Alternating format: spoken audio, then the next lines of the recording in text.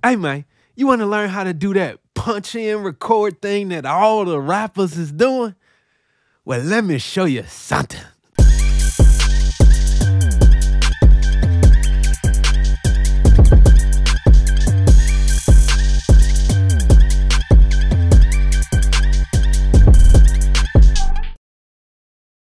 What's up, family? Wavy Wayne here from Wavy.com at you again. And before we start this video, I do have an amazing announcement to make. I'm not even capping, bruh. Bruh, that was lame. For real, though.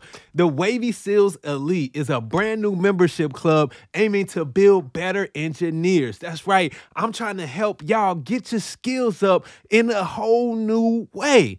Now, with this new membership club, let me tell y'all a little bit about what y'all gonna get. Each month, every member is gonna get a mix critiqued by a professional mixing engineer. There will also be a master class every month from one of my mentors, giveaways, live Q&A sessions, and a whole bunch of other goodies. Visit wavywayne.com. Matter of fact, just go down in the description, click the link so you can find out more information and sign up ASAPery. All right, now let's get into the meat of this video, and I'm gonna be showing y'all how we can punch record in Logic, man. A lot of us are using Logic, and it's a great program. So I just want to show y'all how to get the best out of it, especially if you're using one of my templates. But you can do this using any session, even a blank session. So let's just go ahead and jump into Logic.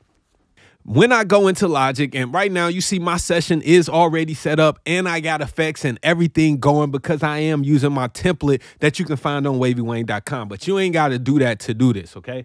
Basically, here we go. To start punch recording, there's a couple of different ways, but the main way that we're going to talk about is the one that I feel works the best for what we trying to do. Now, there is an option. Let's just get this first option out the way.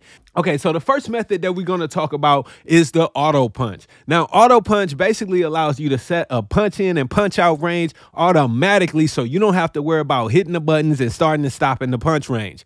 This ain't the best for me, but y'all might like to use this. So I'm going to show y'all real quick. Then we're going to get over into the one that I think is the most useful. All right. So if you go up to your edit window up here at the toolbar of the Logic session, you will see that there's a little button called Auto Punch. Now, if you don't have that, you can just right click and choose to customize the toolbar and just make sure that Auto Punch is selected so that it will be displayed. Now, simply all you have to do is click and enable auto punch, and you will see that there's a whole nother little red bar that appears in the timeline. Now, you can go and take this red bar anywhere you want it and set it for any length that you want it in your session. And the dope thing is that once you record enable your track, once you hit record, the session won't start to record until it actually reaches that range. And after it passes up that range, it'll stop recording. Yada, yada. Put my headphones on so I can hear the song. Yeah. And you see that it automatically stopped recording after that range. So a very cool, super useful feature, and you can just turn this off when you're done, but it works perfectly. We don't need that though. I'm gonna go ahead and get rid of that. So now let's talk about the way that I do like to use punch record in Logic. Now, this is simply going to be, it's going to require you to be paying attention and using your timing. But just make sure that you go up to the record and choose allow quick punch in. Just make sure that it's already enabled. Now, it is enabled by default, but just double check to make sure that it's enabled on your system. Now, what this is going to allow you to do is start to play your session and then punch in at any given time. You can also punch out, but the punch out kind of sucks because you can't use the shortcuts to punch out. You got to go up to the toolbar and punch out. Now, if there's another way to do this punch out in Logic without using the toolbar, let me know, because please, y'all know I love to use shortcuts. All right, so simply put, I'm going to start off. I'm going to record a couple bars. I'm going to actually do one bar at a time, man. That's how these rappers do. They do like 1 or 2 lines at a time, and then we're going to go from there. So here we go. Let's rock out.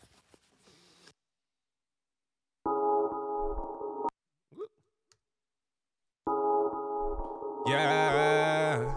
Wait. I just hit a lick. Can you turn that down, please? I just hit a lick, dog. Yeah. Hey. I just hit a lick, dog. Cool. So I got my first line, and now I'm gonna go back and think about what I want the second line to be, and then I'm gonna punch in. I think I'm gonna say, got these haters pissed off. All right. So let's just start here. I'm gonna choose the starting point just by clicking in my timeline, and I'm just gonna play this session. And I'm using Command Spacebar to punch in. Okay. So I'm gonna hit Command Spacebar once I get to the part that I want to punch in after this line that you're gonna hear. Here we go. Yeah. Hey. I just hit a lick, dog. Got these haters pissed off. Cool. And then I just stopped the recording just like that.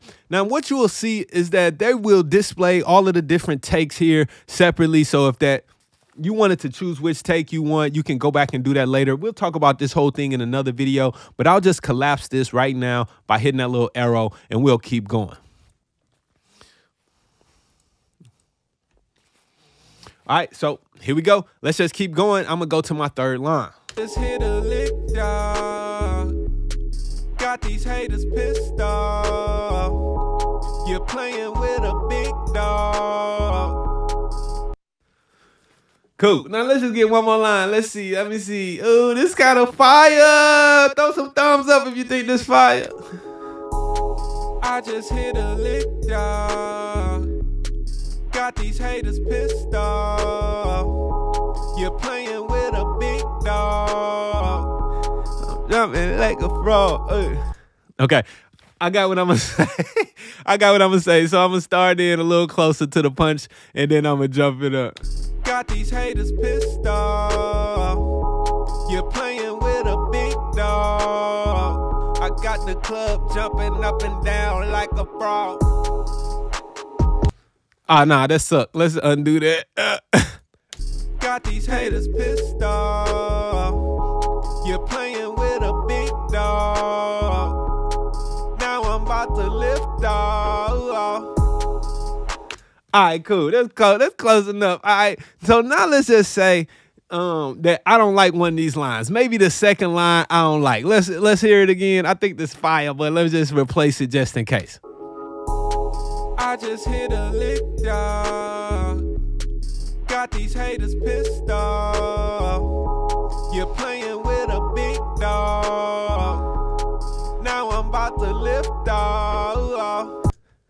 Okay, so got these haters pissed off. Let's just say, all your money tricked off. I'm gonna change that second line to all your money tricked off. Okay, so to punch in and punch out, this is where it gets a little bit more complicated. So you can use these buttons here, the transport controls at the top of Logic here. You can choose the record button to start the punch and then the play to actually punch out. Now, I would prefer that you do this because if you just stop it, you could stop it and mess up the recording. I'm gonna show y'all something cool. Actually, I can show you this now, right? The point of punching out is because Logic actually records everything, right? So even if you see that I can expand these boundaries, even though I wasn't saying nothing here, if I did punch in late or punch in early, I could always just go ahead and tweak the boundaries of that punch, because when you in quick punch mode, it records everything from the time that you hit play. So let me just go ahead now. I'm gonna replace this second line. All your money tricked off.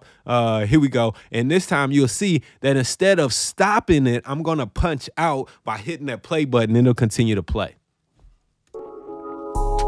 I just hit a lick, dog. All your money tricked off. You're playing with a big dog. Now I'm jumping like a frog. Ribbit. And then we can see that all the takes are expanded again. Let me just collapse that again. But you can see that basically what I did was punch in and punch out here by using the transport controls, and that just allowed me to, again, have all of the extra space that I need in case I went past a boundary or anything. I just hit a lick, dog. All your money tricked off.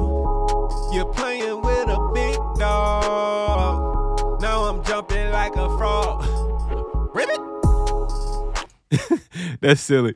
But yeah, like I said, from the time that I start recording, everything is there. Yeah.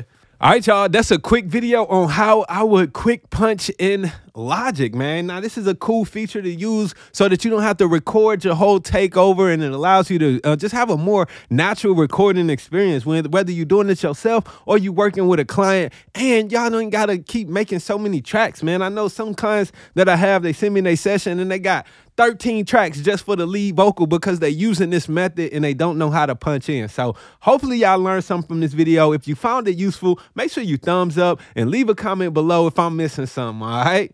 Don't forget to go to wavywayne.com and join the Wavy Seals if you interested in getting your skills up, man. Thanks for watching this video, and as always, be dope. Be real dope.